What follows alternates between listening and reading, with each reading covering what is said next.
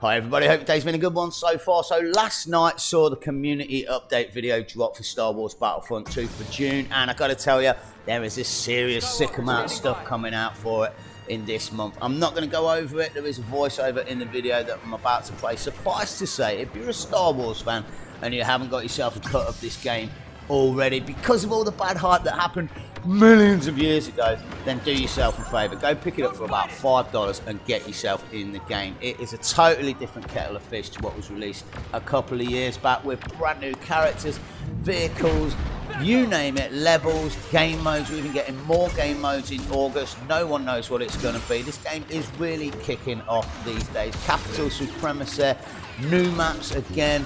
There's a plethora of new stuff coming out for this. So I'm going to shut up. I'm going to play the community update, have a little look.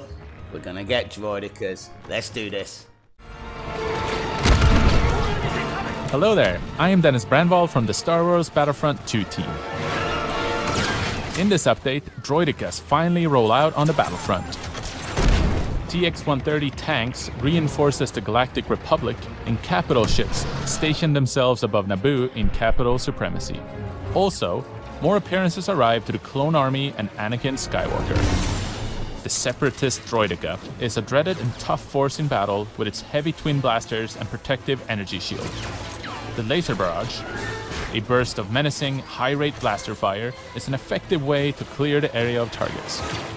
While slow on three legs, the Droideka can transform itself into a wheel and roll rapidly between positions on the battlefront. At the expense of firepower and mobility, the energy shield is a practical tool in a pinch. The TX-130, on the other hand, reinforces the side of the Galactic Republic. This tank can fire rockets individually from each side or unleash multiple missiles at once for devastating impact. Anakin's selection of appearances is now expanded with the General Skywalker appearance, a set of Jedi robes with armor that he wore during the early days of the Clone Wars. The 212th Recon Division and the 41st Scout Battalion are also joining the Clone Army as appearances. That's all for this update.